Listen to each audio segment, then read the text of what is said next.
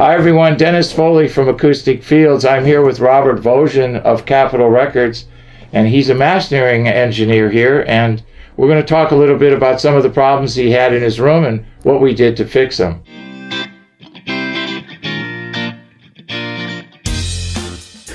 Hello, fans. I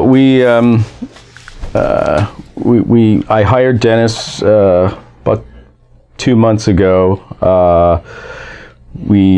Because we did some remodeling here in my studio. I've been here about 20 years, and after the remodel, there was some changes in the acoustic properties of the room that I was having a hard time with, and I needed to find a solution to try to get my room back to what I was used to, and possibly make it better. So I hired Dennis, and he came by with his gear, his diaphragmatic absorbers and his diffusers, his special carbon treated diffusers, and I think you came by with the diffusers first, and we put them across the back wall, and I immediately heard a difference, a big difference in the life of the room started to come back, the evenness in the low end response of the room. I knew we were on the right path. We kept it. I think we used the diffusion for a couple weeks, and I got real used to it. We started to get dialed in, and then you came by. Dennis brought his diaphragmatic absorbers, and we experimented with bringing 2 in, 4, 6, and we were able to dial in the room. We ended up having 4 of them in here, and what that did was redirect the sound pressure in the room. Basically, it takes the room out of the equation, where you get it with using Dennis's stuff. You can get it where you can dial in your room where you're just hearing the components, the speakers, and it really cleans up the sound stage, and actually the listening area, the sweet spot here.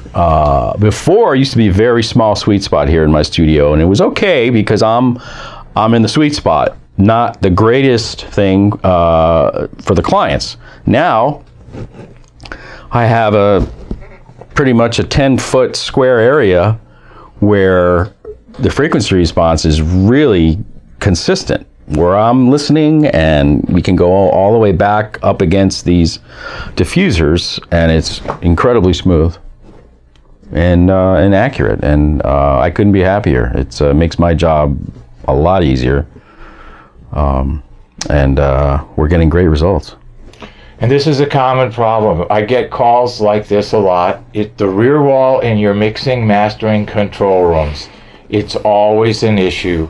And I gotta say, it's, I think, the largest issue of any one surface of the room. The front wall is never that much of an issue. The side walls, it's either absorption or some kind of diffusion or reflective material. Pretty much everybody's used to that, but that rear wall is a big issue, and it's always an area of high pressure, and it's always an area of concern for diffusion. So with the QRD series of units that Bob has here in the studio, they have our carbon technology inside the diffuser also, so you have a product that does 3 things in one unit. You know, nice broadband absorption, that low 30 to 50, which is a problem for a lot of rooms. And then you've got the quadratic diffusion. So you get all 3 things in one product. Then we lived with that for a while.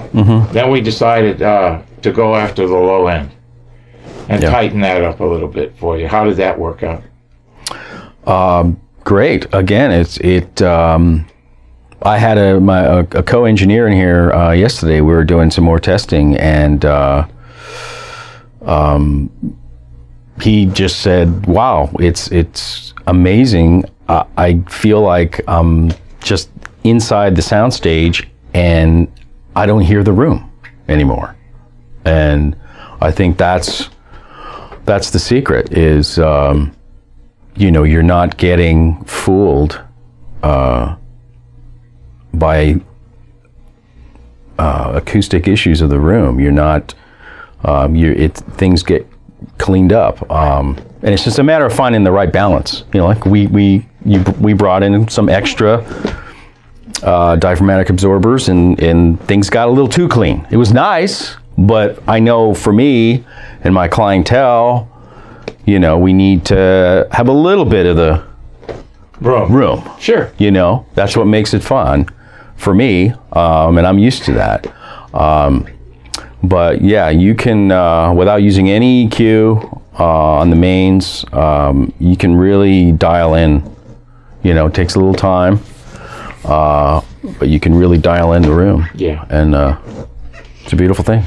That's the nice thing about the carbon. It's so predictable and consistent. Mm-hmm. You can put 4 units in and get, let's call it sound number 4. You can put 5 units in and get sound number 5.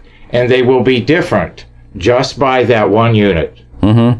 And you'll be able to hear that difference. So that predictability and consistency is critical in a room tuning tool. The proof is in the pudding. I've had a client come in and do a session with the new treatment in the room, and he just called me back after the session and said, I'm just stunned at how good your room sounds. He goes, and the results we got, I'm telling everybody that, you know, he was just blown away. And another client of mine, I just did a really nice urban hip hop record, and you know, the low end was pumping, and man, it was clear as a bell. I mean, really punchy, and you know, and you know, the producer's over the moon about that, the results we got.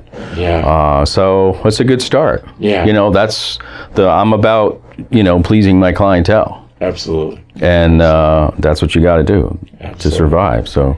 And the rap guys really like my carbon. Mm-hmm. They like it because they can manage low end. Yeah. They've never been able to do that before. Mm-hmm. It's all over the place, as it always is. Right. But with the carbon technology, you kind of can wrestle it a little bit and throw a lasso around it and hold it down and move it around, get it out of your way if you have to. Right. You know, and that's what we did here by equalizing the pressure on both sides of the console. Mm-hmm. And that's a common position, all you out there that are listening. There's a high pressure area usually on both sides of the console and the rear wall. That's usually the areas that most people end up putting some sort of technology, you know, for the low end. So, great.